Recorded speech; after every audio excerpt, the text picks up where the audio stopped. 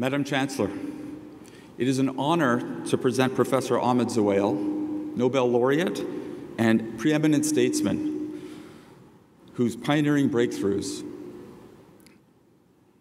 and advocacy for science and peace have placed him in the front ranks of the world's intellectual community. Dr. Zewail is the Linus Pauling Professor of Chemistry and Professor of Physics at the California Institute of Technology. He is also the director of the Moore Foundation's Center for Physical Biology at Caltech. And for 10 years, he served as the director for the National Science Foundation's Foundation Laboratory for Molecular Sciences. In 1999, Professor Zewail was the sole recipient of the Nobel Prize in Chemistry for his developments in femtoscience, in which chemical reactions are photographed over femtosecond timescales using ultra-fast laser techniques. To give you some perspective, 1 femtosecond is 1/1000th of 1/100000th of 1 second. Femtosecond spectroscopy enables scientists to understand chemistry at its most fundamental level. It allows scientists to observe and understand the formation and the breaking of a chemical bond when 2 atoms come together or break apart. This groundbreaking development is a foundation for research around the world, making possible significant advances in chemistry and biology and their adjacent sciences. More recently, he and his group have developed 4D electron microscopy for the direct visualization of materials and biological phenomena in the 4 dimensions of space and time. These methods provide exquisite time resolution and spatial resolution and allow one to image structures at the nanometer scale, including structures that are responsible for diseases such as Alzheimer's. Dr. Zewail has taken a leadership role in promoting the potential for science and education to contribute to world peace, particularly in the developing world. In 2009, US President Obama appointed him to his Council of Advisors on Science and Technology, and in the same year, named him the first US science envoy to the Middle East. A brilliant scientist, humanist, and superb communicator, Dr. Zewail represents a standard of excellence that can only be described as remarkable. In addition to his Nobel Prize, he has garnered many honors and awards, far too many to enumerate here.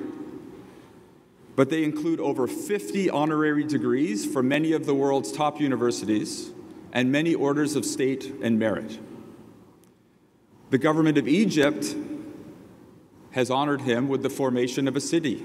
It's established the Zewail City of Science and Technology, and Dr. Zewail is the first chairman of its board of trustees. Today, it is our enormous privilege to recognize his contributions to science and humanity. Madam Chancellor, on behalf of the Senate of this university, I ask that you now confer upon Professor Ahmed Zewail the degree Doctor of Science, honoris causa.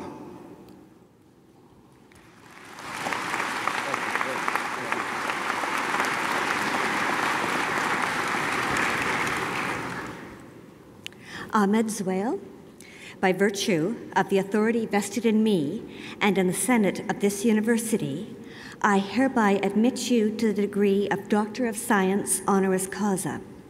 Dr. Zewail will be hooded by Dr. Gordon Myers, Associate Vice President, Academic, and by Dr. Mark Walker, Registrar and Executive Director of Student Enrollment. Thank you very much.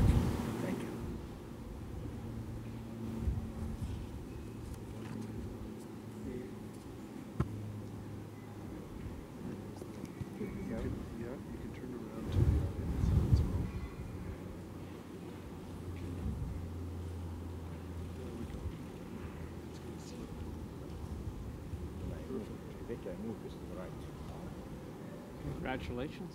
Thank you. Thank you. Thank you very much. Thank you. I signed the book and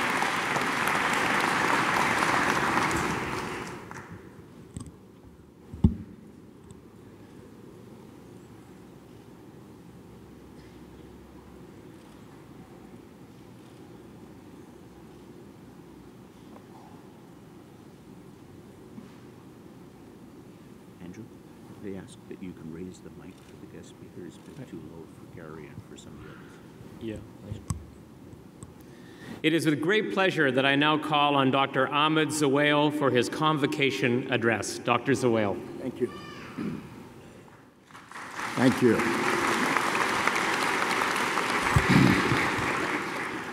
Thank you. You might hear some distortion in my voice. I have a little bit of cold, but no Ebola or any of that stuff. So,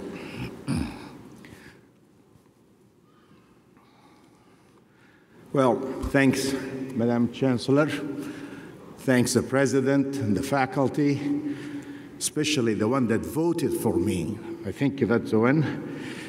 And I thank, of course, the students, the parents, and the friends for this special day. Today, I will not preach for you. I have 4 children, and I know from my wife's and myself experience on events like this, they are not interested in the convocation speaker to go on and preach. And they really don't want to listen to any of that stuff. They want to get to the party.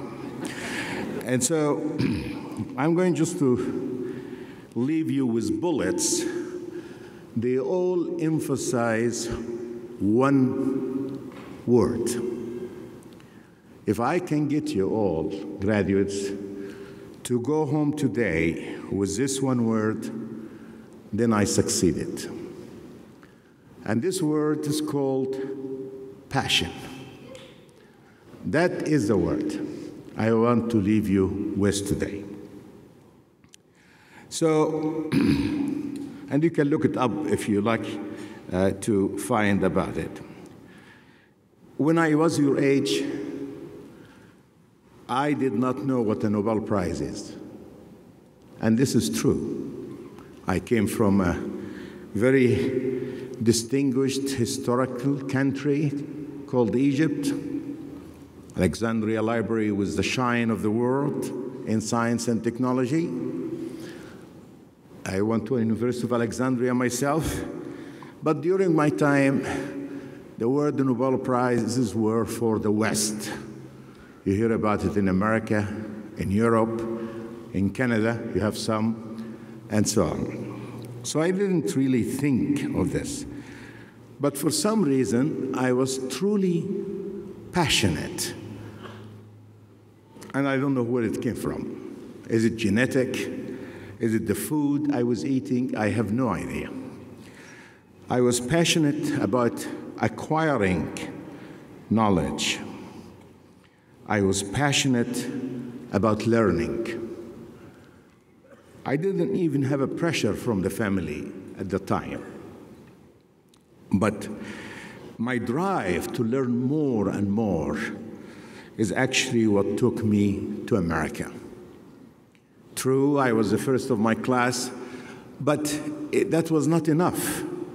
I had to have my own passion that drives me and go to the best institution in the Western world. Going to the United States, I encountered numerous challenges. Don't believe anybody that tells you that the challenges before were less or more. Your generation have certain challenges. We had other challenges. My challenges were scientific. As I mentioned, I was the first in my class, but our sciences were different from what I'm learning at the new institution. So I had to learn all of these languages. Culturally, I met you the challenge. I come from the quote-unquote the East, and I'm going now to the West.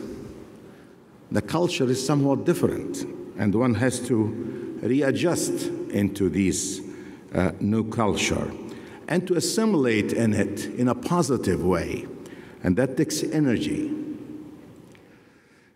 And finally is the political opportunities or political challenges Again, we come with different ideas and we come with different ideologies. And these political challenges was quite significant when I arrived in 1969. But again, passion wins. Passion wins. Because I survived and I became in the United States for more than 40 years, acquiring many of the positions that I could not have dreamed of achieving when I was at your age. It was passion that took me through all of these challenges. Beginning with research at Caltech. Caltech is a wonderful institution, produced to the world so far 35 Nobel Prizes in the sciences and in the medicine. And to be among such faculty was intimidating. And so we were thinking of whole new ideas. My idea at the time as an assistant professor, and as you heard from Professor Gary, was to visualize how atoms move on their space and time. If I have listened to all the experts, including some Nobel Prize winners at the time, who said, this cannot be done. I'll be in violation of things called the uncertainty principles and all of that stuff. Not only that, they saw in it that there might not be too much of a way of application or usefulness. Well, that didn't stop me. And again, it was passion that wins.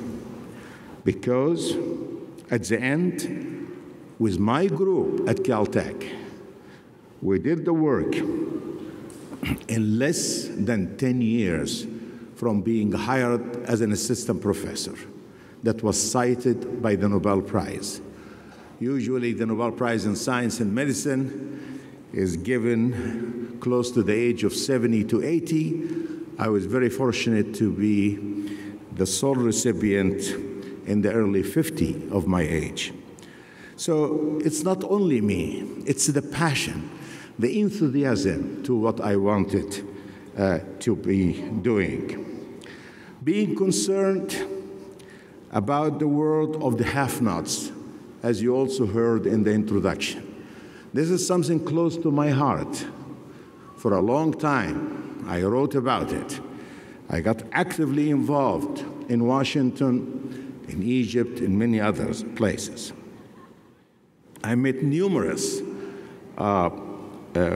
officials about this issue. Well, a huge number of people told me that I was wasting my time. Especially that happened after the Nobel Prize, where I could have stayed in California and enjoyed the beaches and enjoyed my family, which actually I feel guilty about them because I was traveling most of the time. So I could drop all of that stuff of the helping the have-nots. But again, it was passion that wins. Today, we began in the Middle East, one of the premier institutions of the City of Science and Technology. I thank the government for previous government and the current government for naming it after me and making it one of the centers of excellence. And this, by the way, we did all of this in less than 3 years, but after many, many years of effort to try to get it where it is. So what is the moral of this passion story? One word.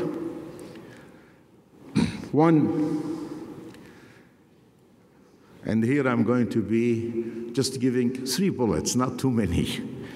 1, develop your own passion. Work on it hard. It's not easy, but if you find it, you will be the happiest person on earth. I guarantee you, you will jump from bed at 6 o'clock to go to work. So develop your own passion. And in the process, also be compassionate and optimist. 2, and you will see this with time, education and knowledge are the power engine that can change our world. We are not going to change our world with wars and hegemony and all of that stuff. We're going to change our world by the soft power of education. I am convinced, I traveled the world over, and I'm convinced that the price of one F-16 can make a huge difference in the world of today. Huge. Education in classrooms and in Africa, in Asia, and will be a better planet. And finally, be compassionate. When you are on the way up or at the top, do not forget those who are struggling at the bottom. When you are on the way at the top, try hard to do something about those at the bottom. And the last message, have fun. Have fun. Graduation really means to have fun, not in the bars and not to get drunk and stoned, all of this stuff. No, I meant enjoy all the great things that exist in life, culturally, athletically. There's so much in your country and the others that you can have fun. I always remember this because my late father, for some reason, had this motto always, and he transmitted this to me all along: enjoy it, because life is too short. Congratulations.